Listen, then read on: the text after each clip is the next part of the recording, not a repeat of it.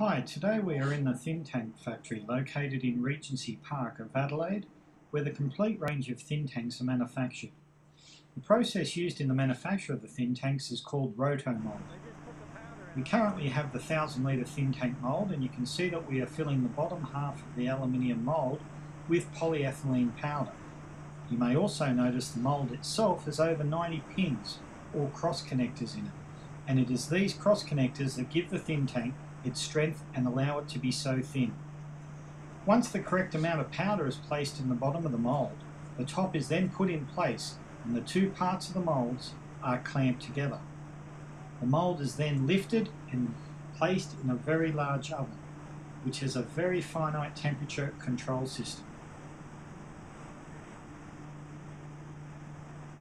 We can now see both the 1000 litre ThinTank and the 3000 litre ThinTank mould have been prepared to be placed into the oven, which is in operation nearly 24 hours a day. Once the ThinTank mould is in the oven, the mould is then rotated using the large arm, and it is the heat of the oven that actually liquefies the polyethylene powder, which begins to line the inside of the mould. All polyethylene rainwater tanks are manufactured using this method. Tanks are usually in the oven for approximately 30 to 40 minutes, and as one set of moulds are removed, another set of moulds are always awaiting loading on the other side of the oven. The factory where our ThinTanks are manufactured is state-of-the-art, employing the latest technology in roto moulding and some of the most experienced staff available.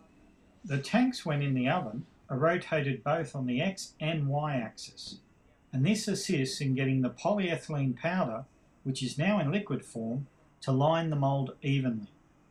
You can see this movement of the moulds on the arm as they are being removed from the oven. Once removed from the oven, the ThinTanks are then required to go through a cool down process, which takes between 20 to 25 minutes in total.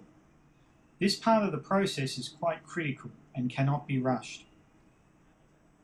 This cool down process is assisted by fans and a fine mist spray, which is directed at the outside of the mould as the tanks still spin on the large mechanical arm. The moulds used for the full range of the ThinTanks are quite intricate compared to the general mould of a standard slimline tank. As previously noted, the main difference with a ThinTank mould is the patent cross connectors, which give the tank its strength. These cross connectors, together with the thick walls of the ThinTank, stop it from bellowing out or bulging, which has been a major problem in past designs of super slimline rainwater tanks. The design process of the ThinTank range took over 2 years in total, and our tanks can have between 20 to 30% more powder in them when compared to other slimline tanks on the market.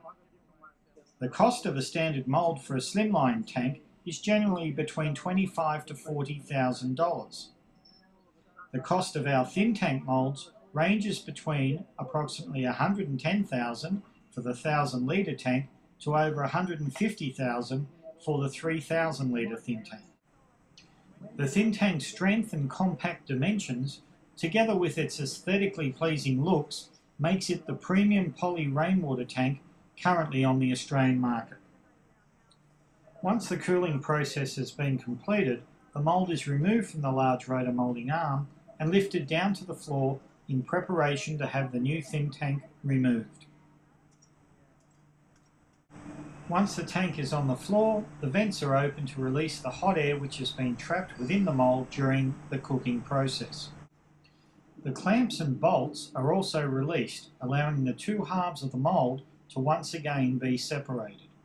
This is done by attaching the top half of the mould to the crane and lifting it apart from the bottom half of the mould. The top half, which now contains the new ThinTank, is then moved over to our finishing table. The table is lined with a thick plush carpet so as not to scratch the new ThinTank. Once on the table, the top part of the mould is then lifted off and our ThinTank is now complete. The new ThinTank then has any small burrs removed and is polished ready for shipping to one of our many outlets around Australia.